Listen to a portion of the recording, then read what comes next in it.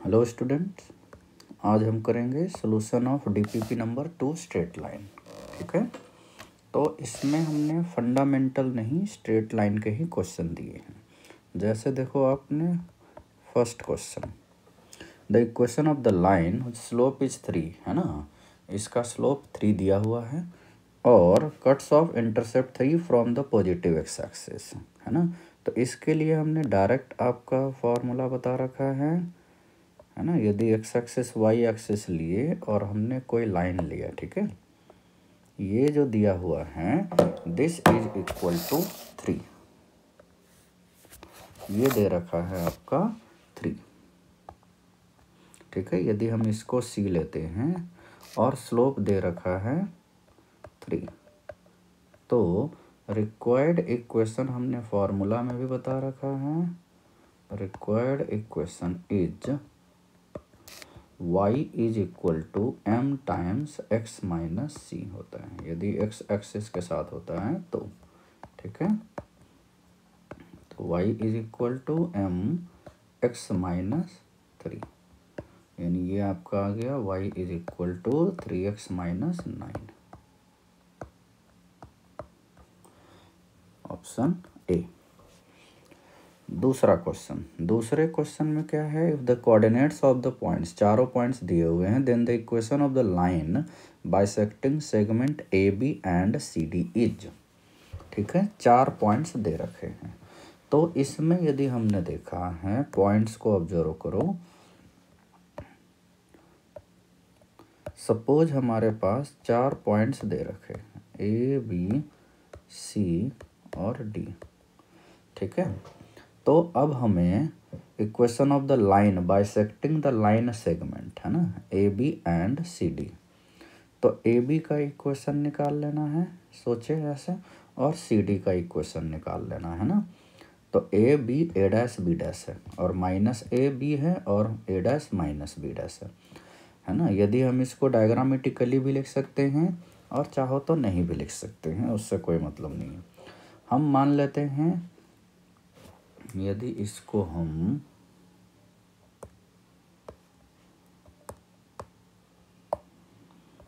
X axis Y axis में ए और B हमने पॉजिटिव लिया है, ठीक है, और ए डैश बी डैश भी पॉजिटिव ले लिया है, तो हमारे पास ए ये है, हम बी ये ले लेते हैं।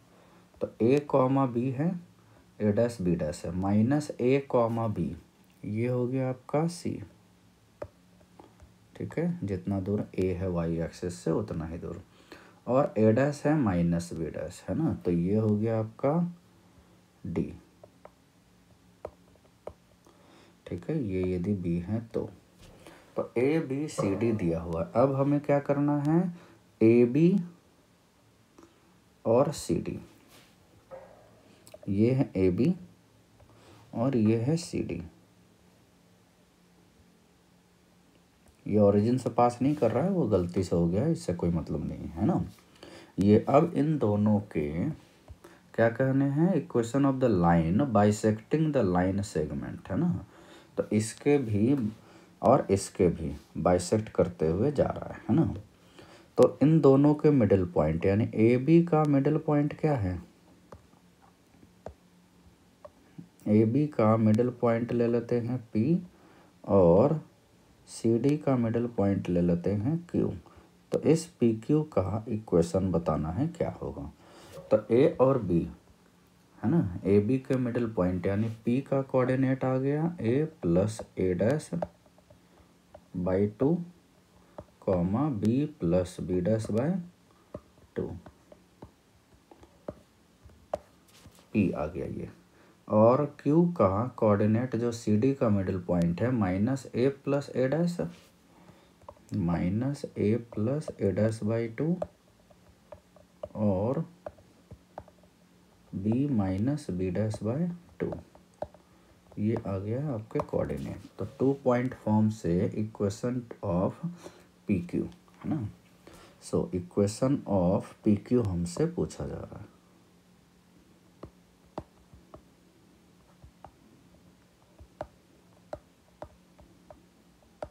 तो फॉर्मूला जानते हो ना, y माइनस y1 है ना, b plus b dash by 2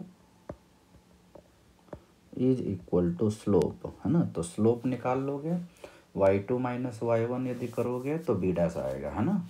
और x1 माइनस x2 करोगे तो यहाँ से a डैश आएगा, या a डैश कट जाएगा, a आएगा, है ना। तो b dash by a, b dash आएगा ना। y2 माइनस y1 कर दोगे तो b डैश आ गया, सही है। और यहाँ से a आ गया। अब x minus x1 a plus a dash by 2। अब ये वाला ध्यान देना है, ये स्लोप है ना। स्लोप कैसे निकाले हैं, y2 minus y1 upon x2 minus x1 से, है ना। नाउ तो यहीं से हमने स्लोप निकाला। अब इसको सिंप्लीफाई कर देना है, just simplify and get answer, ठीक है।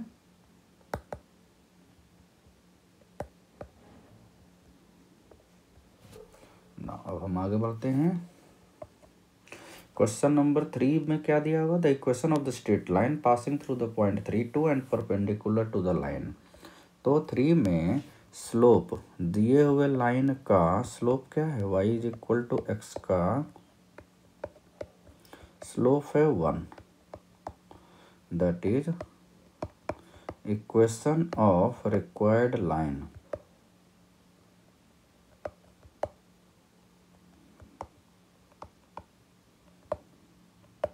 क्या हो जाएगा, y माइनस, अभी किससे पास कर रहा है, ये दे रखा है ना 3, 2, तो y minus y1 slope is -1 x minus x1। तो यहाँ से क्या आ जाएगा, x प्लस वाई, है ना। और ये x माइनस 3 इधर ही आ गया पूरा, तो -5 इज इक्वल टू 0, ठीक है।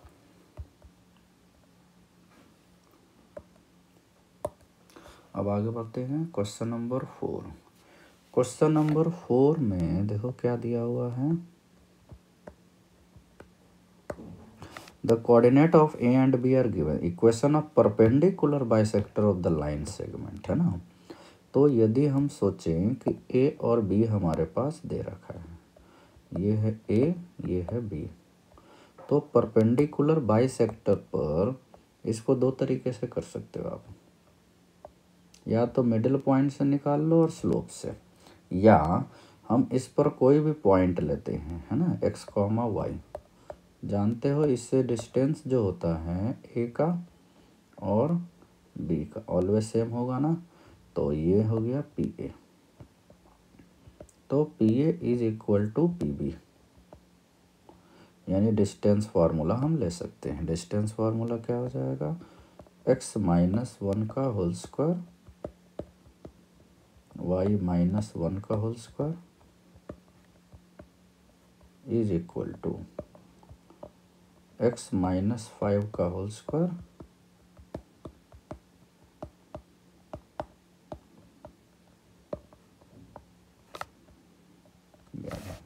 अब इसको हम सोल्व कर देते हैं। तो स्क्वायर कर दिए, एक्स स्क्वायर वाई स्क्वायर तो कट गया, -2x प्लस 1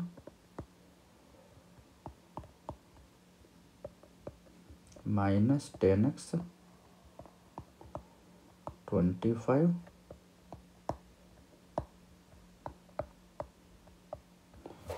तो यहाँ से आपका आ गया 8x माइनस यानी प्लस 12y और 1 प्लस 1 2, और यहाँ है 23 बच गया, 23 यानी 60 यानी 72, है ना। तो ये आ गया आपका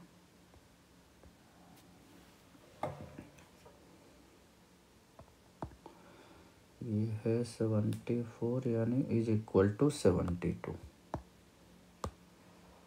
बस इसको अब 4 से डिवाइड कर लेना है, तो ये आ गया 2x प्लस 3y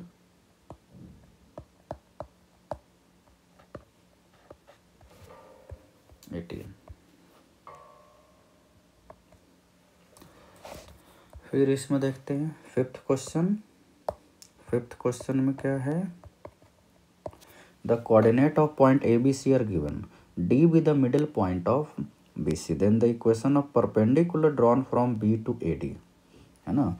तो इक्वेशन ऑफ परपेंडिकुलर ए दे रखा है -1,5, डी आ जाएगा, बी और सी का मिडिल पॉइंट है ना, तो डी आ गया 0 + 2/2, वैसे 0 0 है तो हमें ज़्यादा लिखने की ज़रूरत ही नहीं है, 0 + 2/2, तो ये आ गया आपका 1,1। सो स्लोप ऑफ ए डी क्या आ गया, y2 - y1 upon x2 - x1, यानी 4/-2 यानी -2, ठीक है।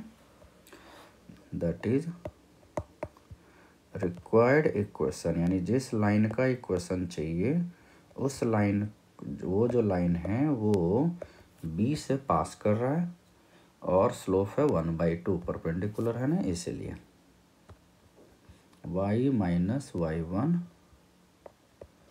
1/2 x - x1, तो यहाँ से आपका आ गया x = 2y।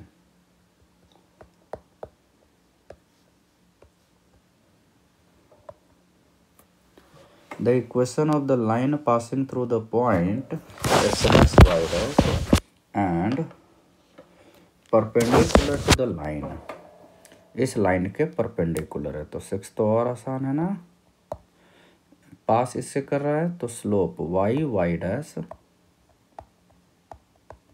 2ax + x dash दिया हुआ है, तो इस में स्लोप कितना आ गया, -a/b होता है, यानी 2a/y डैश हो गया। So equation of required line is x dash y dash से पास कर रहा है और इसके परपेंडिकुलर है,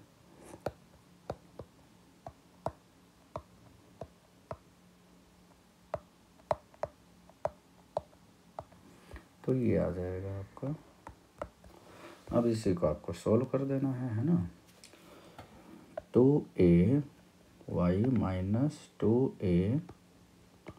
डैश -xy डैश और plus x dash y dash, तो यहाँ से आपका आ गया x यानी y dash x plus 2ay और 2ay dash x dash y dash, तो y dash x plus 2ay, और बाकी दोनों उधर हैं, इधर आएंगे तो माइनस में 2ay डैश और x डैश, ठीक है, ऑप्शन बी, ठीक है। अब देखो आगे चलते हैं, question number 7, if the middle point of the sides are this then the equation of side A B is, तो इसके लिए हमें क्या करना होगा, ए बी सी का कोऑर्डिनेट निकाल लेना होगा, है ना। तो ऐसा ही हमने पिछले डीपीपी में इक्वेशन नहीं निकाला था, लेकिन वर्टिसेज का कोऑर्डिनेट निकाला था, है ना। तो ए बी सी, ये देखो दिया हुआ है, बी सी के मिडिल पॉइंट का कोऑर्डिनेट है 1,3 और सी ए के मिडिल पॉइंट का कोऑर्डिनेट है 5,7 और ए बी के मिडिल पॉइंट का कोऑर्डिनेट है -5,7, है ना। इसका मतलब हमें क्या निकालना है, ए बी का इक्वेशन निकालना है। तो ए बी का इक्वेशन यदि हम पॉइंट को देखें तो ये तो पूरा का पूरा, यदि -5,7 और 5,7, ये जो है वाई हाइट सेम है इनकी, है ना, और एक जितना एक्स एक्सिस के राइट है उतना ही लेफ्ट है, यानी ये वाला तो है line parallel to Y x मतलब एक्स एक्सिस। तो ऐसे इससे कुछ होगा तो है नहीं ए बी का इक्वेशन, यानी हम ज़्यादा से ज़्यादा ये कर सकते थे कि ए बी जो होगा this is parallel to this line ना, A B will be parallel to this. तो पैरेलल में भी यदि हम देखें स्लोप निकाल सकते हैं, यानी स्लोप लेकिन दो ऑप्शन का है वो, है ना, और ये निकाल सकते हैं, यानी एज हम चलो ऐसे बिना उसके भी निकाल सकते हैं, है ना। तो slope of P Q is 7 - 3/5 - 1, तो ये आ गया 1। As A B is parallel to P Q by property ना, एंड ए बी जो है ये किससे पास कर रहा है, passing through -5, 7। So equation of A B क्या हो जाएगा, स्लोप तो सेम है, y - y1 is equal to slope x - x1। तो यहाँ से आपका आ गया +12।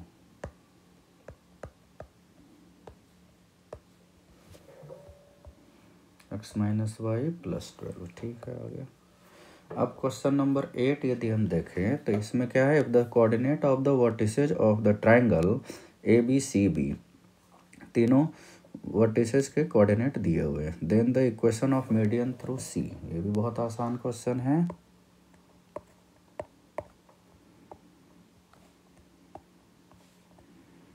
ए बी सी दे रखा है,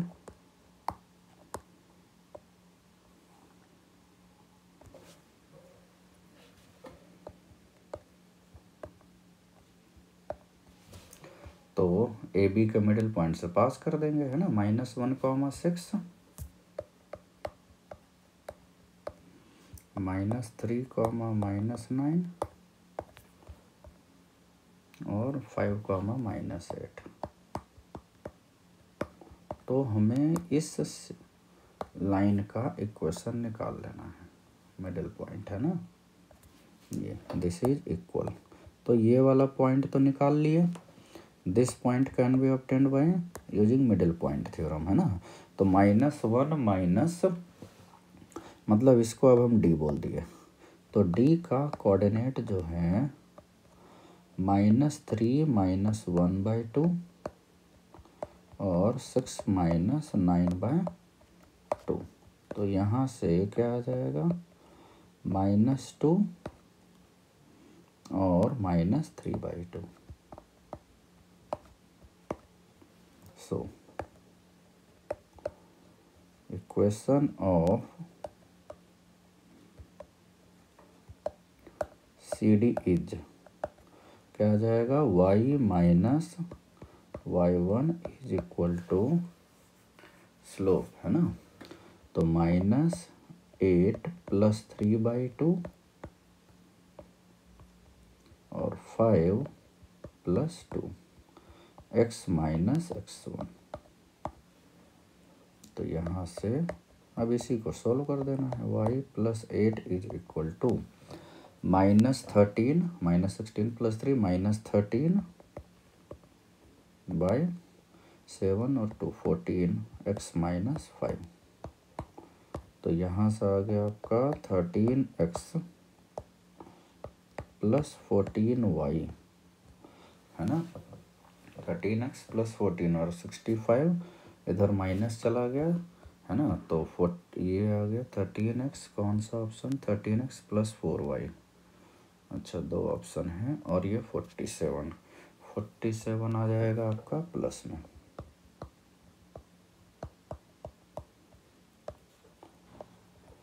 ठीक है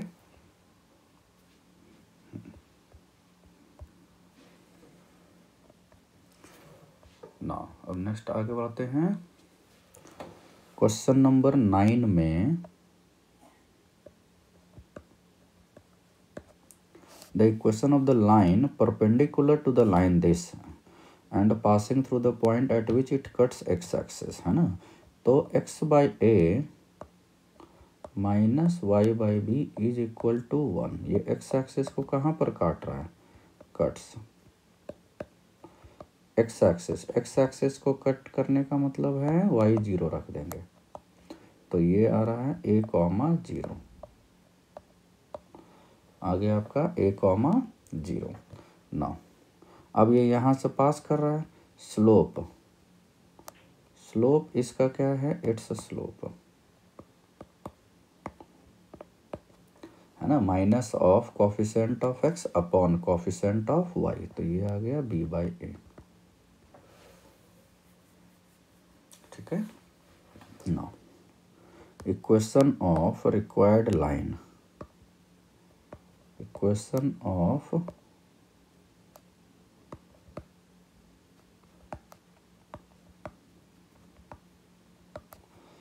स्लोप पता है और a 0 से पास कर रहा है, तो y minus Y one is equal to, अब इसके परपेंडिकुलर है यानी माइनस a बाई बी और x माइनस x1 है, तो यहाँ से क्या हो जाएगा y बाई ये, चलो B Y plus A x is equal to A square. तो ए स्क्वायर से यदि डिवाइड कर दिया जाए या ए से, तो क्या हो जाएगा, ए स्क्वायर से यदि डिवाइड किया जा रहा है तो यहाँ पर eight point where it cuts x axis, तो आ तो कोई भी नहीं रहा है, x by B x by ए है,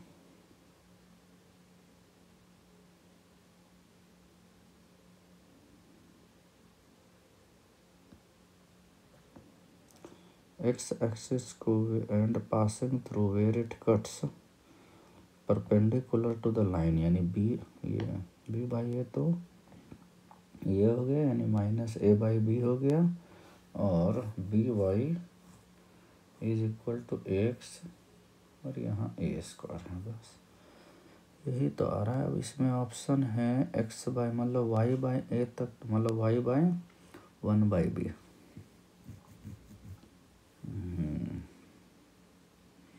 इसको अब हम क्या लिख सकते हैं, सबको यदि ए बी से डिवाइड किया गया है ना, चलो ए बी से डिवाइड कर देते हैं, डिवाइडेड ऑप्शन लाने के लिए, है ना।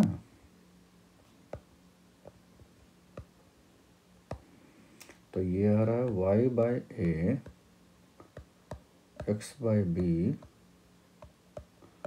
ए बाई बी, आ गया लग रहा है वाई बाई ए प्लस, हाँ, एक्स बाई बी यानी ऑप्शन 4। चलो फाइनली आ गया। Now next question, question number 10, the equation of the line passing through the point and perpendicular, है ना। तो x प्लस वाई प्लस 1 है। जब भी किसी लाइन को देखेंगे आज के लेक्चर के बाद आपको क्या आइडिया लगेगा, उसका स्लोप, तो स्लोप हो गया -1, सो पास कर रहा है इससे, यानी equation of required line is y minus Y one, slope है 1, परपेंडिकुलर है ना इसलिए x माइनस x1, तो यहाँ से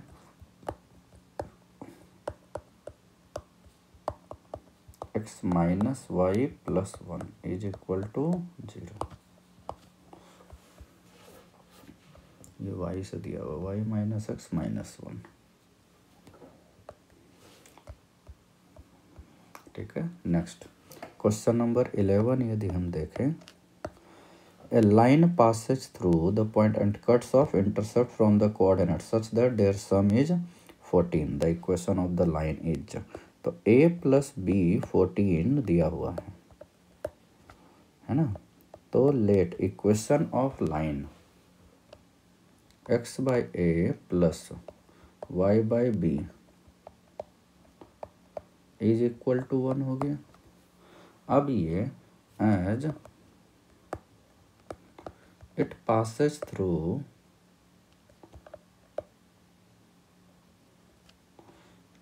through 3, 4, that is 3 by a plus 4 upon 14 minus a is equal to 1।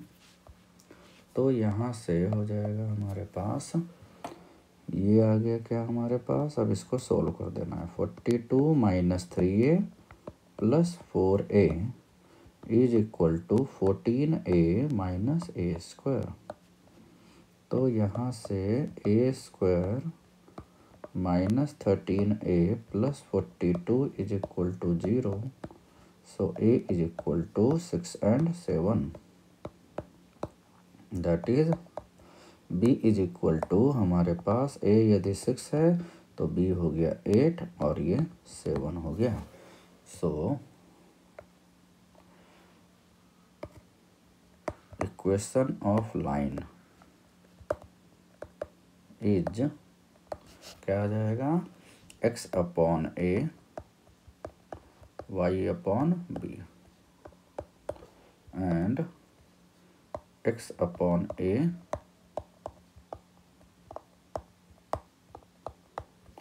ये आ जाएगा, है ना।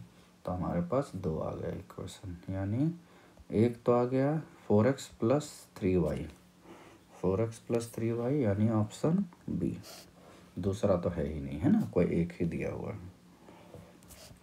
12 the equation of the line bisecting the line segment joining the point this and this eight right angle, है ना। तो इस समय यदि हम लेते हैं तो क्वेश्चन नंबर 12 में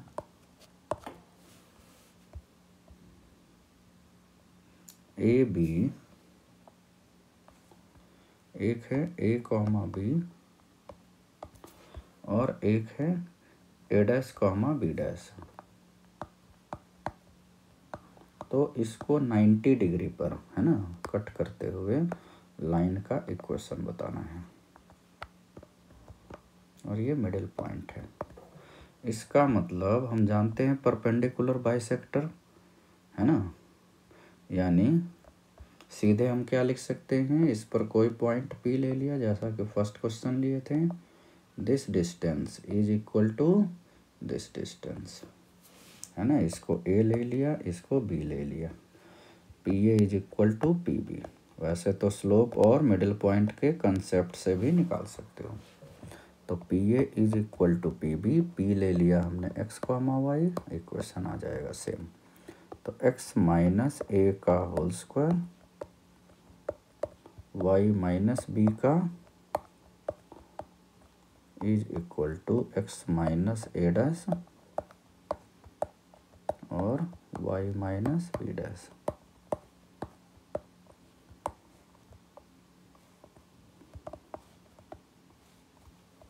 अब यहाँ से क्या आ गया, स्क्वायर कर दिए तो x square y square cut गया, minus 2ax plus a square 2by plus b square is equal to minus 2a dash x plus a dash square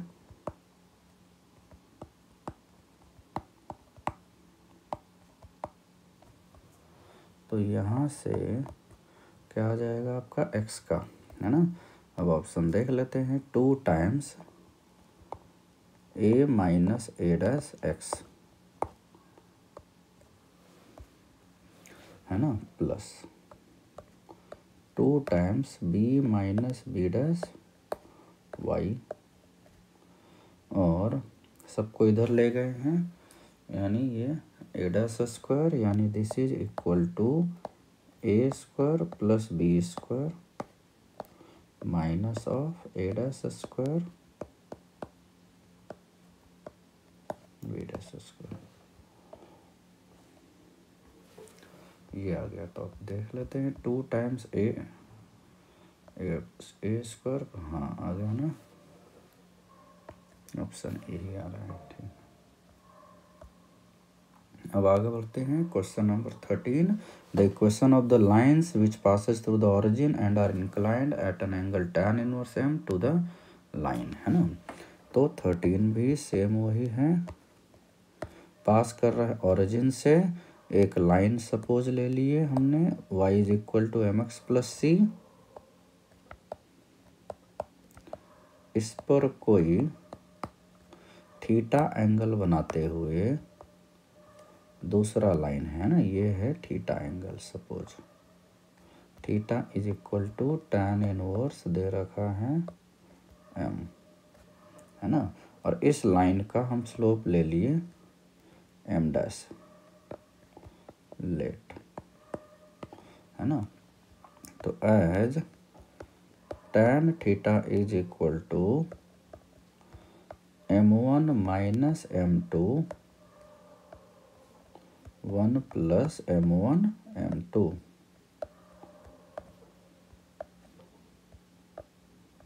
ये है ना। अब tan थीटा तो m दे रखा है, तो m is equal to mod हटा प्लस माइनस, है ना। तो m minus m dash 1 plus mm dash, तो इसके दो केस, पॉजिटिव और negative, positive sign negative sign. यदि हम पॉजिटिव साइन लेते हैं तो m plus m square m dash is equal to m minus m dash, तो यहाँ से m dash is equal to आ गया 0, ठीक। और यदि निगेटिव लेते हैं तो minus m square m dash m minus m dash, तो यहाँ से हमारे पास m डैश आ गया, m डैश आ गया हमारे पास 2m upon 1 minus m square, ठीक है। तो 2 आ गया हमारे पास, that is equation of lines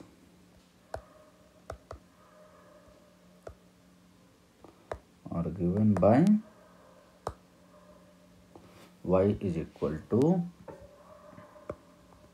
mx है, ओरिजिन से पास कर रहा है तो 0 है, और y इज इक्वल टू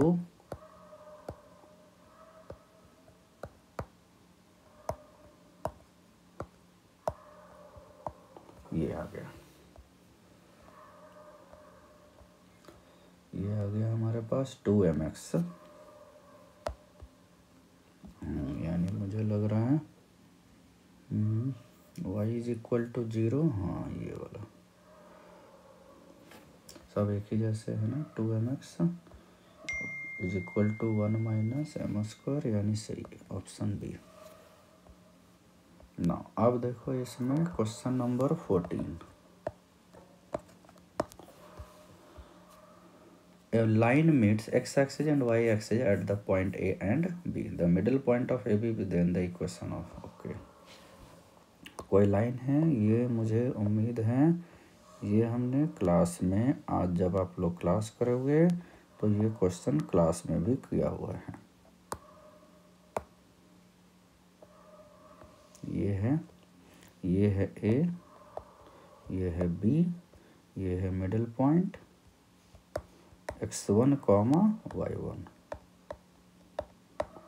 तो यदि हम a का अपना मन से मान ले a कॉमा 0, ये मान लिया 0 comma b, so a plus 0/2 is equal to x1 है, यानी a is equal to 2x1, b is equal to 2y1।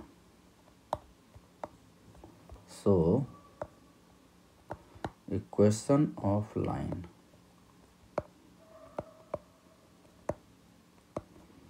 x by a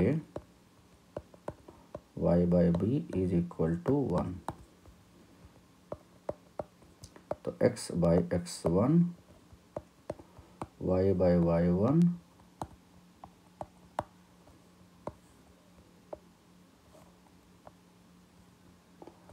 equal to 2। X by x one यानी फर्स्ट ऑप्शन। ठीक है ना। अब नेक्स्ट यानी last question दो 15 में the equation of the line parallel to this and passing through the mid point of the line segment है ना। तो स्लोप दिया हुआ है 2/3 और पास कर रहा है ना, एंड पासिंग थ्रू किससे पास कर रहा है, मिडिल पॉइंट। तो मिडिल पॉइंट तो निकाल लोगे ना, सिंग थ्रू 1 + 1/2 3 - 7/2। तो दिस इज इक्विवेलेंट टू 1, -2। ठीक है, इससे पास कर रहा है। So equation of line is y - y1 slope x - x1।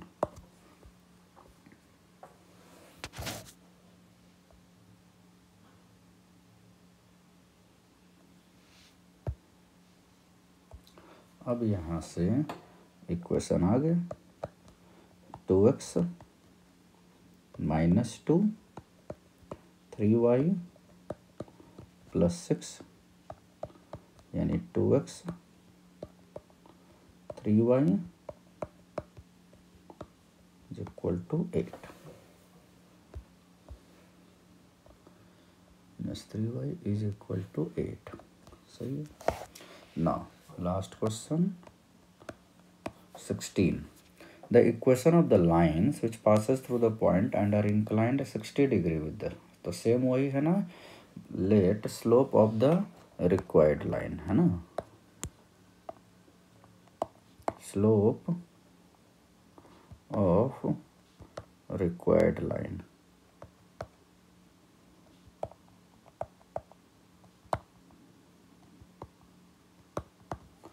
अब दिया हुआ है tan 60 डिग्री है ना। तो यहाँ से है ना √3x + y = 1। अब देखो एक तो डायरेक्ट फार्मूला तो है ही है ना, ये वाला जो लाइन दिया हुआ है इसको हम दूसरे तरीके से भी कर सकते हैं। स्लोप अच्छा है ना, इस वजह से ये है। अब देखो ये जो लाइन दिया हुआ है आपका, इस लाइन का स्लोप है -√3 है ना, और ये एक्स एक्सिस को कहाँ पर मिल रहा है, y0 रखोगे तो 1/√3 और x0 रखोगे तो 1। ये है ना, ये है ये लाइन। ठीक है, ये लाइन दे रखा है, दिस इज गिवन लाइन। अब ये दे रखा है तो इससे 60 डिग्री एंगल बनाते हुए है ना, तो इसका ऑलरेडी ये एंगल तो 120 डिग्री है। ठीक है, और ये 3, -2 x3 है और y -2 है। तो यानी यहाँ से क्या आ जाएगा, हमें जो निकालना है वो 3, -2 ये हम ले लेते हैं। This is 3, -2। तो इससे 60 डिग्री एंगल बनाते हुए कौन लाइन जा सकता है ना। ये तो खुद 60 डिग्री, ये है 120 डिग्री बना रहा है एंगल है ना, और यहाँ 60 डिग्री और बनाना है इसको। तो एक तो सपोज हमने लाइन ले लिया ये सीधे, क्योंकि देखो ये जो एंगल है ना, ये इसके साथ कितना एंगल बना रहा है, 60 डिग्री। यदि ये 60 डिग्री होगा तो क्या हो जाएगा, ये 60 है, ये भी है 60, नहीं ये तो गलत हो गया है ना। 60 डिग्री बनाते हुए ये एंगल हो सकता है ना, तभी नहीं ये 60 डिग्री होगा ये, क्योंकि ये 60 डिग्री है तो ये 60 डिग्री, एक तो ऐसा होगा। यानी one line that is parallel to x axis, एक तो ये एक्स एक्सिस के पैरेलल हो जाएगा, और दूसरा जो 60 डिग्री बनाएगा वो एक लाइन तो एक्स एक्सिस के पैरेलल ऑप्शन आएगा, है ना, यानी y और पास कर रहा है 3 यानी y + 2 = 0। तो देखो एक ऑप्शन तो यही आ गया, तो ऑप्शन वाइज हम देख सकते थे, है ना।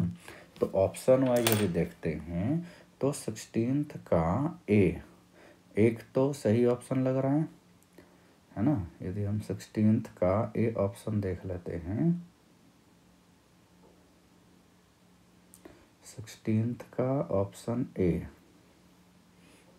यानी ये हम सीधे बोल सकते हैं ए। और दूसरा लाइन क्या आएगा, उसका भी स्लोप हम देख सकते हैं ना, उसका स्लोप यानी इससे 60 डिग्री बनाते हुए दूसरा इसमें ये है 120 डिग्री, तो दूसरा ऐसा भी हो सकता है ना, ये है 60 डिग्री, दिस इज 60 डिग्री। तो यहाँ से हम दूसरा क्या निकालेंगे, tan, वो उसी मेथड से। ये तो ऑप्शन देखने के लिए हमने आपको बता दिया। tan 60 degree = m1 - m2 1 + m1 × m2। यहाँ से find m for other line. वैसे यहाँ से दोनों